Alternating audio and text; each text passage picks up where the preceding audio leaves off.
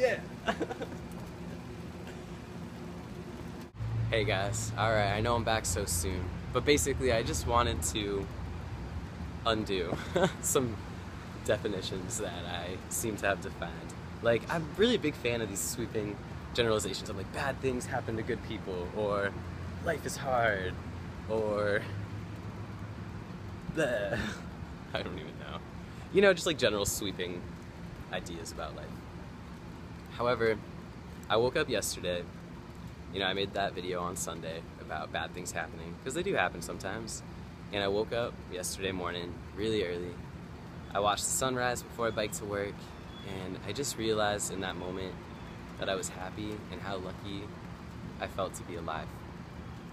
Which sounds really corny. I mean, I think every day is not a given, and that we're all pretty lucky to be here. But what I realized was that, honestly, like, things that have happened in the past are really easy to let go. So, a couple of the situations that I mentioned were just like concrete. It was like, I didn't, you know, get to meet up with somebody, there was a fire, and another really bad letdown happened. So, those three things, just, they happened. So, they're done. The only thing that I could really do is forgive, and, well, not forget, but honestly, when something like negative happens, like, I don't even know on that end, like, probably stunk on that end, right? So if this negativity came at me, it came from somewhere else, and it probably like passed through this other person as like this vessel, and then it was just like, really, it's nobody's fault. It's really nobody's fault that bad things have to happen. So, that being said, there is one situation which is still ongoing, but I'm feeling more optimistic about it. Honestly, I feel very optimistic about it. So that's one that I can be worried and feel all torn up about. So that's what's keeping me up at night, is the ongoing one.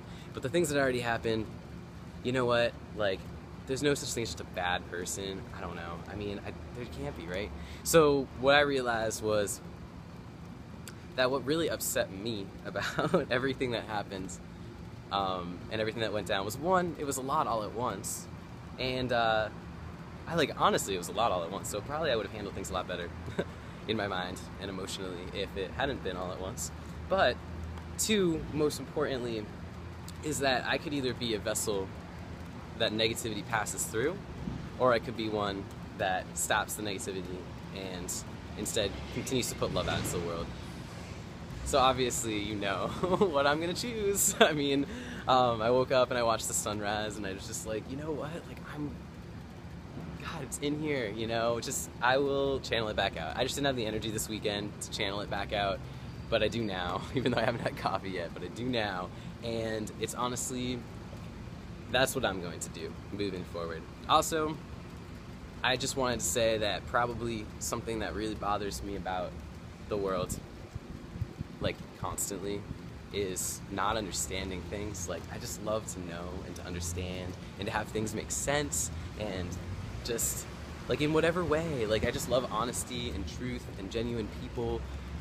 Like, I always say, I'm on the quest for happiness and genuine people, and I seriously mean it. Like, that's the reason I get up every day. But what I realized with that was, of course, things that I don't know the answers to are going to make me uncertain and unhappy and questioning things. But not everything can be explained. So my friend shared with me this Carl Jung quote, and I just wanted to share that with you guys, because honestly, for the things that you can't control in life, I think this quote really helps. It really helped me.